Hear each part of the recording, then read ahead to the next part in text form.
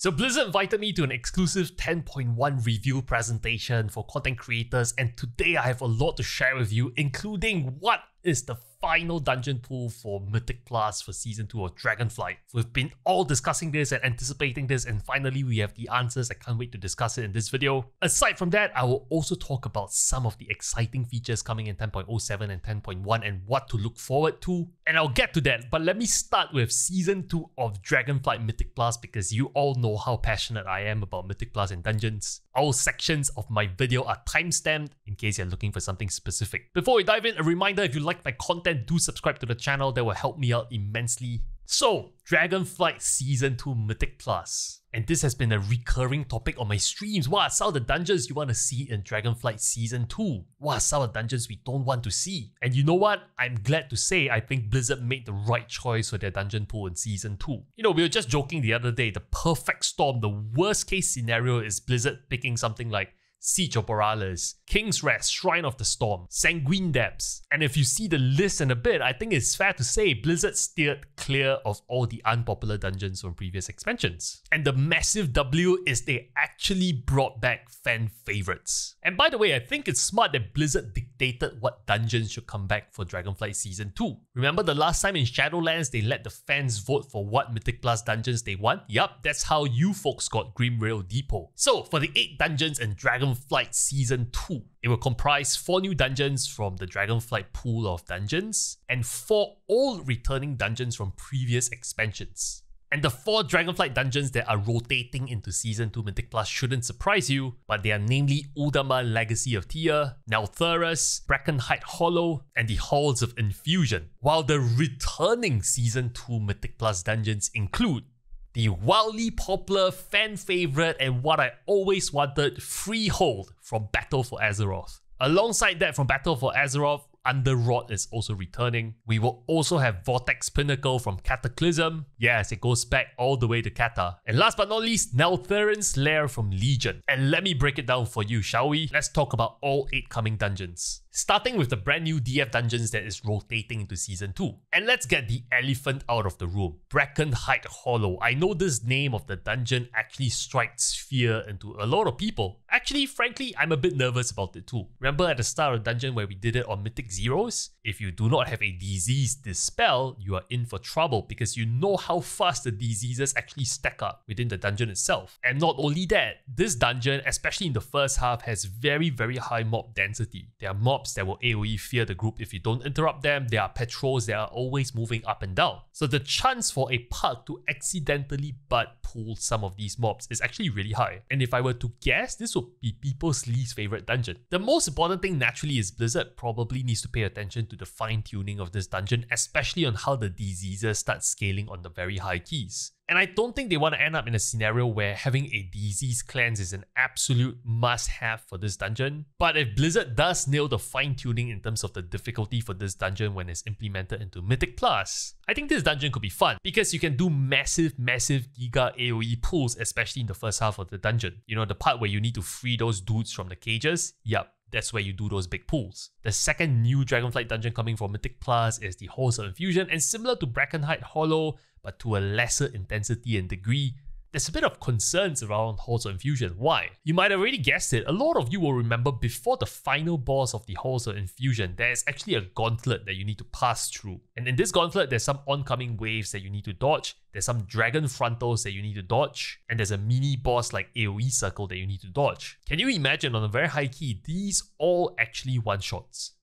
And I feel like that might be extremely punishing to the point where it might be frustrating to the player base, because if your tank doesn't know what he's doing, he positions the dragon's frontal in a way where there's no safe spot to dodge the waves and the dragon, then the party is screwed. Having a tough gauntlet definitely brings up memories of that tough gauntlet in Sanguine Depths at very high keys, right? The breaker of keys. And you know, Halls of Infusion has the potential to be that kind of dungeon, where the entire dungeon is smooth, you did everything right until the very final gauntlet before the boss where you actually break the key. And that doesn't feel good because your invested time doesn't have a payoff. The other thing I noticed when we were doing Mythic Zeros on Halls of Infusion at their launch was that sometimes if you die on bosses, the walk back is extremely far. So graveyard checkpoints probably needs to be reviewed for Mythic Plus. But But similar feedback, I think if they fine-tune the Gauntlet and maybe look into graveyard spawn points, also Infusion is actually really manageable. And yes, I know there's some cheeses where you can do the Gauntlet in the easy mode, but I think Blizzard actually fixed that. But don't you worry, I'm looking out for more tech when it comes to the Gauntlet for Halls of Infusion. So the M+ tips will still come to this channel, stay tuned for that. The third dungeon for Dragonflight, Uldaman, Legacy of 𝐒𝐿𝐴, which I suspect out of the 4 is actually my favorite Dragonflight dungeon to come to Season 2. I think the bosses are generally fun and it's varied, that's the most important thing. You have a boss that is a 3-target cleave, you have a single target boss, and you have a boss that is a multi-target spread cleave on the totem boss. So I like the variation in the bosses, and that is also mirrored in the environment design. You know, there's dimly lit, very tight corners with packed mobs. And then there's like sparse, open, brightly lit boss arenas. Overall, I think this is the dungeon that people for Dragonflight would like the most in Season 2. The last of the 4 Dragonflight dungeons to come to Mythic Plus is Neltharus. And you might ask, wait, why isn't this your favorite dungeon? And I don't think it's anything to do with the fight designs, but it's really more a personal preference on color palettes. I prefer Uldaman over Neltharus because Neltharus has this kind of very bright, orangey, reddish kind of color palette throughout the entire dungeon. And it's consistent throughout the entire dungeon. And if there's anything I learned in WoW Mythic Plus, contrast in colors and the way you set up your display can help you focus better and read mechanics better. So make sure you're very sharp when you're entering a key like that, I guess. And now moving on to the 4 returning dungeon, I think this is the favorite part of this video. I absolutely adore talking about this. I've said this many times on stream. I hope they bring back this dungeon, and they finally have Freehold from Battle for Azeroth. The best ever Battle for Azeroth dungeon is back for good in Season 2, and holy hell, I cannot be any happier. Freehold was like everyone's favorite key in Battle for Azeroth. Maybe you can say when Junkyard was released, that was kind of a hot favorite as well. But why is it everyone's favorite? Many reasons. Firstly, I think it's the aesthetics of the entire dungeon. There's just something unique about the design and art style of Freehold. You know, how they incorporated the pirate-driven theme of the dungeon, pirate ships, drunken brawlers, you get it. It's a very different contrast versus the typical high fantasy setting of Blizzard's dungeons. Second reason, you can do massive pulls within Freehold. There are a lot of humanoid mobs that don't really do that much in Freehold. Arguably, the bosses are a bit more dangerous. You know, and there's a lot of places for this. At the start of the dungeon, you know, when the patrol moves down the stairs, you can do a big triple pull at that part. Near the second boss's area of the 3 captains, you can also do a massive pull near the houses with the humanoids. Near the ring where you do the third boss, there's a lot of humanoid mobs as well. And speaking about big pulls, there's also a lot of cheese when it comes to the big pulls, using the painful motivation cards to one-shot mobs. Lots of tech when it comes to big pulls here. And we'll be sure to talk about it in the upcoming masterclasses for Season 2. So many good memories in Freehold from Battle for Azeroth. This is what I'm anticipating the most from the patch. Alright, moving on. Another BFA dungeon, Underrot. Now, if I was Blizzard, I would have picked 𝐒𝐿𝐴 instead of Underrot, because I have a big bias for Giga snapping technology that I think a lot of people enjoyed as well. But that's not to say that Underrot is not a good dungeon. I think most people would prefer Underrot over Siege of Borealis and King's Rest. Anyway, the packs around the second boss, Crackmaw, is always a delight to kind of chain pulls, right? It's a high intensity kind of dungeon where you need to squeeze efficiency in terms of time you chain pull after pull, especially after the skitters die. But there's also a compensating level of difficulty here because there's a high mob density, especially in the second boss area where people might butt pull stuff by accident. And if you accidentally pull the wrong mob, then you're in for trouble. Speaking about butt pulling mobs, I think the worms at the end of the dungeon are also very risky. You traditionally can't see them, they're buried underground. There's like a cloudish effect you see on the ground that tells you that they're there, but sometimes pugs actually miss it, and that's how the key can go very wrong. I think the last boss has the potential to be an absolute shit show. Learning how to deal with the spores is really important, and obviously there's a lot of cheese techniques to basically make sure like the spores are done very neatly. We'll cover that in the videos. But all in all, given that Blizzard avoided Shrine of the Storm, they avoided King's Rest, they avoided Siege of Borealis from BFA, I'm a happy camper. But Blizzard, if you're listening, Season 3 bring back 𝐒𝐿𝐴. Trust me, 𝐒𝐿𝐴 will be well received. Moving on to the third returning dungeon, Neltharion's Lair from Legion. And when I talk about the 10.1 raid later on, you will know why this makes sense. Because from a lore perspective, it actually fits the theme of what we're gonna do in 10.1. And in case you haven't learned, patch 10.1's title is the Embers of Neltharion. So what's more apt for Mythic Plus is a dungeon called Neltharion's Lair, I guess. Now, since the Legion days when this dungeon was released, I've always adored the setting in the dungeon. You know, I like how it starts with a massive water slide that you need to take and you need to jump into. And then you have this gigantuous underground cavern system with all these like stunning rock formations, all these winding water streams, and all these strange ruins. And we will go into the mechanics and the specifics of the fight for the Season 2 masterclasses, but thematically I thought this was a good choice given how the lore is set up for 10.1. And hold your horses on that, I'll cover that in the later part of this video. The final returning old dungeon for Season 2 of Dragonflight is Vortex Pinnacle, and my word, I think this is the most beautiful dungeon in the entire pool for Season 2. Now naturally, I think I still like Freehold more overall because of just how the dungeon is set up for big pools, but visually I think Vortex Pinnacle really gives Freehold a run for its money. If you didn't play Cataclysm, Vortex Pinnacle is basically set in a palace that is high above the clouds, and there's like gorgeous views of the different surrounding platforms in the sky, and even the mobs are themed after air elementals, and that's also mirrored in the boss designs as well. But by far the most exciting thing about Vortex Pinnacle, I guess, is for the community, us, in terms of figuring out new tech. Because when Cataclysm launched back then, there wasn't a very big dungeon running scene.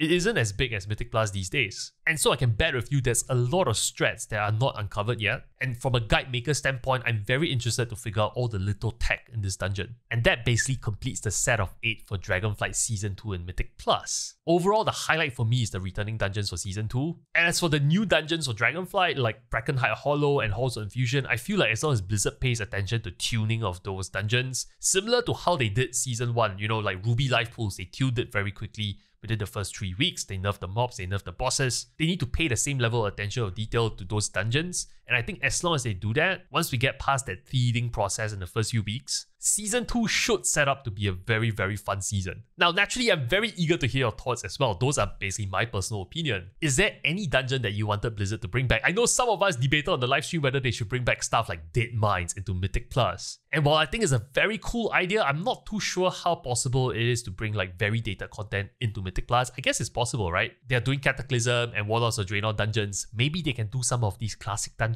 as well. If you find this an interesting topic point, I'd love to hear your thoughts, and maybe we'll do a dedicated video on what are some of the possible dungeons they can bring back into Mythic Plus from a fan favorite perspective. A story for another time, because now I would like to talk about more exciting stuff that is coming in the horizon patch 10.1. So naturally, although the presentation I was invited to sit in for is for 10.1 specifically, they did mention some stuff about 10.07. So 10.07 will actually launch on 22nd of March. So yes, we are just like a couple of weeks away from it. So mark your calendars, 22nd March 10.07. Now, the big one, 10.1. There's quite a few things to talk about. So as I talk about that, let me flash through some of the assets that Blizzard was sharing in terms of screenshots. That will probably give you a very good flavor of what to expect for 10.1. Now, the brand new zone we're getting in 10.1 is called the Zaralek Cavern. And as you can see from the imagery in this video, there are actually very distinct parts of the zone. There's like a region that is more like crystalline formation, there's a region that's more like lava themed, each with their own biomes and new looking mobs. And during the briefing, we are actually told that the zone is quite large. It's actually larger than what we had for Zerath Mortis. And the big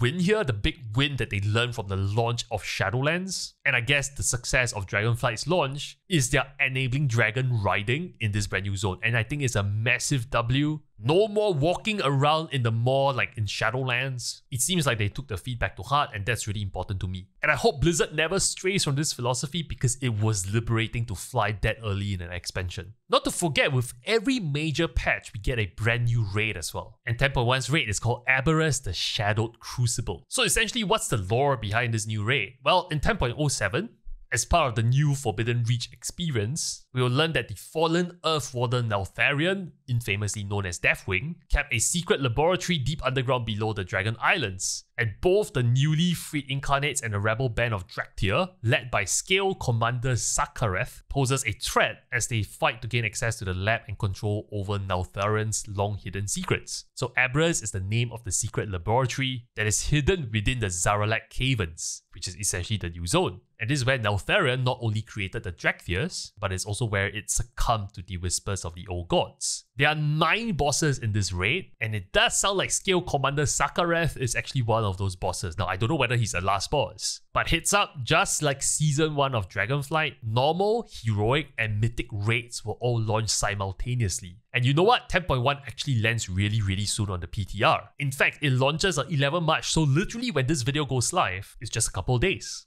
And 10.1, from what we hear from the presentation, will also come with some quality of life changes. But the most interesting one that I heard is that they're looking to test cross-faction guilds soon. And that to me is very exciting, because to me, cross-faction content was actually what allowed Mythic Plus to flourish. Any time of the day, any time zone, I'm able to find more players because I now have access to both Alliance and Horde. And now you're telling me I can run any form of ratio for Mythic Plus while staying in my guild because, well, a tank needs dwarf form is really OP. So I can be a dwarf and I can be in a Horde guild, and that's absolutely great. Now, I heard that they are looking to test this. They didn't say when it will be available, but that to me is really, really exciting. And so that's what we expect from Blizzard for 10.1, but what can you expect from me for 10.1? Well, firstly, the Masterclass Mythic Plus Dungeon Guides will come out way earlier for Season 2. I was off to a slow start in Season 1, but rest assured, it'll be more timely this time around. There's more 1-minute Mythic Plus tips, tricks coming your way for Season 2. Can't wait to uncover those new tech. And a lot of people have been asking me this as well, and I'll say yes, every single spec class will have its own weak aura and user interface release on my website, entirely free for every single spec, including healers, DPS, tanks going forward. Expect me to release these profiles before Season 2. So you can start the brand new season with a brand new UI if you play DPS and healer, and you have not really been able to enjoy my tank profiles. That said, the other thing I'll put an extra emphasis on for 10.1 is to be playing more classes and specs. It's quite clear a lot of you got a kick out of watching me play all the different tank specs. And so, I will maintain all 6 tank specs for 10.1, which will pave the way for some Giga Vault opening videos weekly on this channel. But I guess what I'm trying to say is expect a lot more content from me in 10.1 versus 10.0. And a shout out to Blizzard for including me in their presentation for 10.1. And if you like the content in this video, make sure you hit the subscribe button. Rest assured, more Dragonflight content is coming your way. You don't want to miss them. Let's climb the Mythic Plus ladder together. Thanks for watching. Good luck in your keystones. I will see you soon.